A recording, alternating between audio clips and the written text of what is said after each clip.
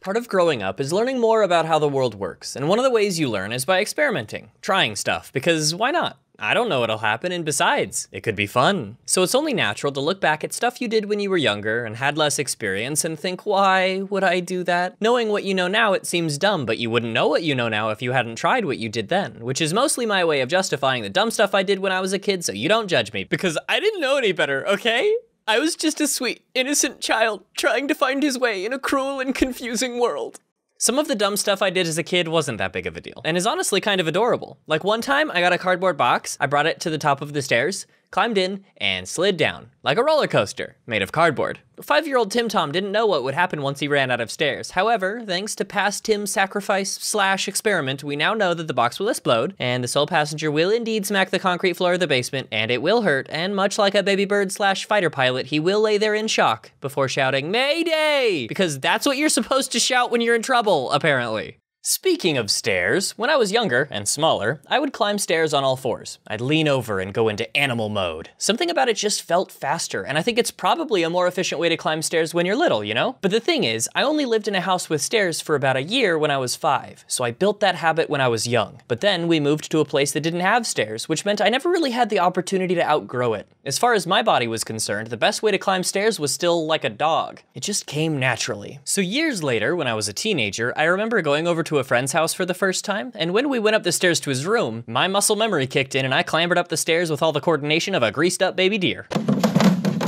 Both him and his mom were like, what you doing there? And sure, that's kind of embarrassing, but old habits die hard, so as much as I knew it looked weird for me to rumble up the stairs like that, I probably only had 1 or 2 opportunities a week to break that habit and practice walking like a normal person. So every time I went over to his house, I would go back on autopilot and continue to climb the stairs like a total weirdo. I'm not the only one that climbs stairs like that, right, guys?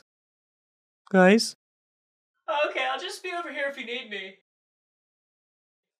One time I pooped in the bushes. Don't worry, this one also happened when I was 5. I'm not going around pooping all willy-nilly as an adult. Go over to a friend's house. Excuse me, could you point me toward your shrubbery?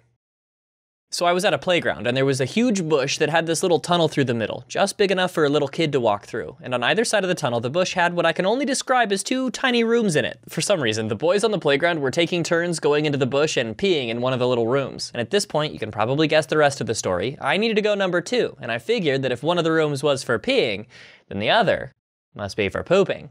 I will remind you that I was only 5. A 5-year-old without TP. This is where my memory of the situation goes about as fuzzy as an analog TV in a blizzard. I don't know if I admitted to my mom what happened, or if I just pulled my pants up and dealt with it later. Either way, the whole ordeal was very uncomfortable. But at least that time, I was the only victim of my stupidity. If you don't count my mom having to put up with a smelly boy. Another time, and again, I was only 5 and couldn't possibly have known better, I saw someone do that classic magic trick in a movie where they rip a tablecloth out from under a bunch of plates and silverware and everything stays in roughly the same place. That's because of a little thing called inertia. But I didn't know physics when I was a kid, so when I tried, I failed to properly account for several variables. Here's how it went down. One of my friends came over to play, and I was excited to show off a new trick I saw on the TV, but I didn't have a tablecloth or anything to put on it, so I looked around the house until I found something close enough. The bath mat in the bathroom was kind of like a tablecloth, so I had her stand on it and yanked it as hard as I could. Instead of effortlessly slipping out from under her like I expected, her feet flew out from under her with the bath mat, and she slammed her head on the edge of the bathtub.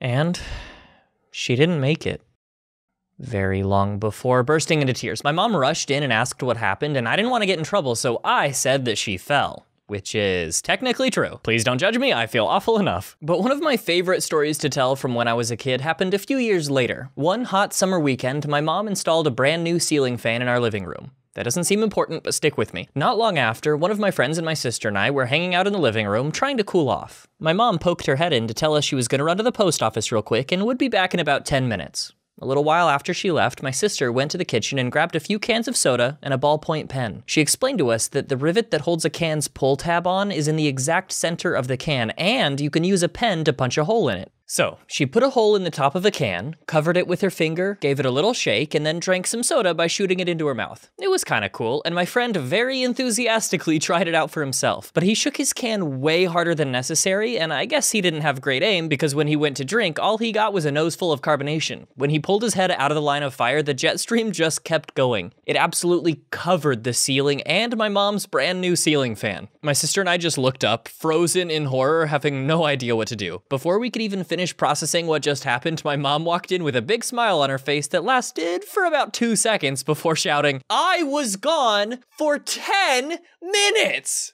The aftermath of that story is that my friend started crying because my mom yelled at him, and we never spoke again. Also, some of you may know that I hide an ice cream cone in every video, but I'm gonna make things interesting this time around and run a contest. The first person to find it in this video owes me $20. Have fun!